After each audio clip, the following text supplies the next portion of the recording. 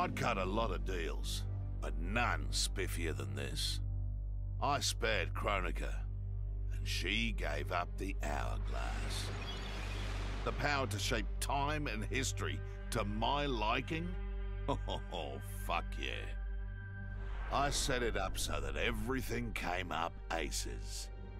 Every desire, every wish, every whim I ever had, done and done. But I realized pretty quick I'd suck the fun out of things. Without a fight, winning was worthless. Nah, the fun wasn't in the having.